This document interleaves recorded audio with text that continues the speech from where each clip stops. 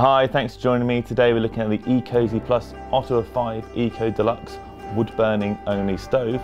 This is the latest addition to the very popular and long-standing Ottawa collection.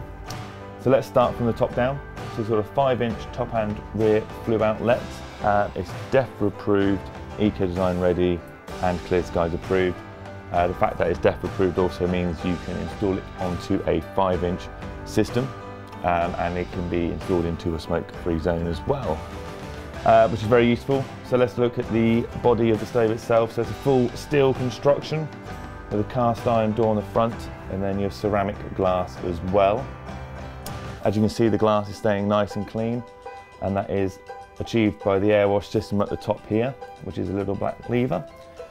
If we go further down the stove, you'll see the black handle. We've now introduced a whole series of different handle options, so you can really customise your stove. So we've got the black one as standard on this stove with the black fitting as well. You can also get the brushed and brass fittings along with the brushed and brass fittings on the bottom as well there.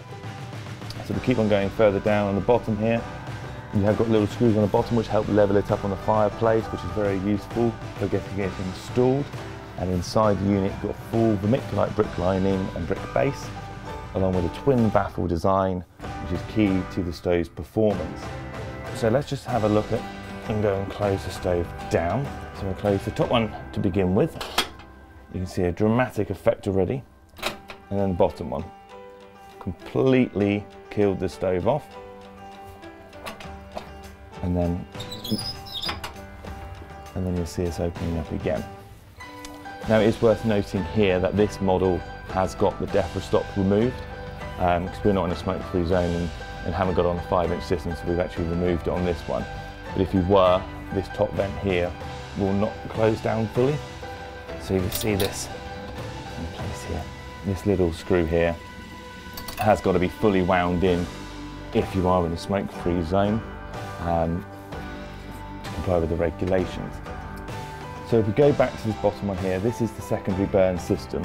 So the air comes up from a separate chamber on the rear of the stove and then is introduced high up inside the chamber through this series of holes. So you see it rushing all through, and that helps to keep reburning the initial smoke produced by the fire.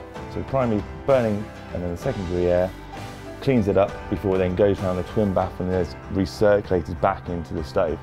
So that effect makes it really clean burning and helps it achieve its nearly 83% efficiency.